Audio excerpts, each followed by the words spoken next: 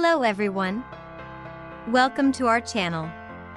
Today, we'll be discussing Republic Act No. 10963, also known as the Tax Reform for Acceleration and Inclusion or the Train Law. On December 19, 2017, the President signed the Train Law, which is the first package of the comprehensive tax reform program aimed at making the Philippine tax system simpler, fairer, and more efficient.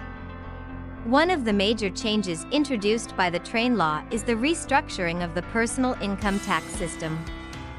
It reduces the number of tax brackets from 7 to 6 and exempts individuals earning less than 250,000 pesos annually from paying income tax. The Train Law also revises corporate income taxes. It removes the Philippine Charity Sweepstakes Office from the list of tax-exempt corporations and imposes a 15% tax on net capital gains for shares not traded in the stock exchange. Estate taxes have been simplified to a single rate of 6% based on the net estate's value, with increased deductions for family homes.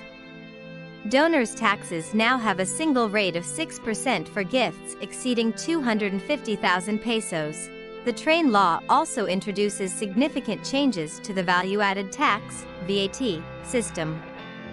It increases the VAT threshold from 1.5 million pesos to 3 million pesos and expands VAT exemptions to include senior citizens and persons with disabilities.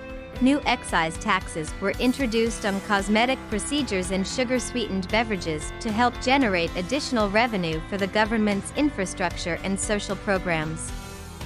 The additional revenue from the Train Law will fund the President's priority infrastructure projects and social programs, ultimately benefiting the poor and driving economic growth. Thank you for watching.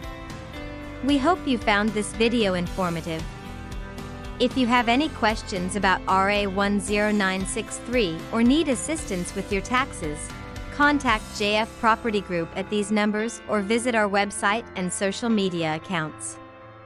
Don't forget to like, share, and subscribe for more educational content.